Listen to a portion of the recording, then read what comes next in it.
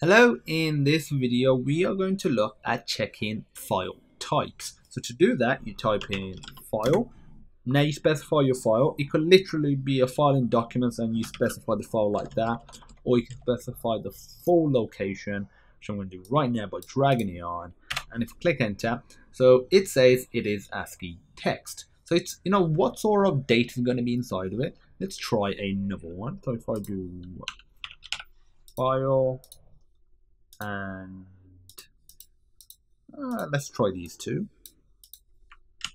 I need a space between here. Now, okay, so it's ASCII text with CRLF line terminators.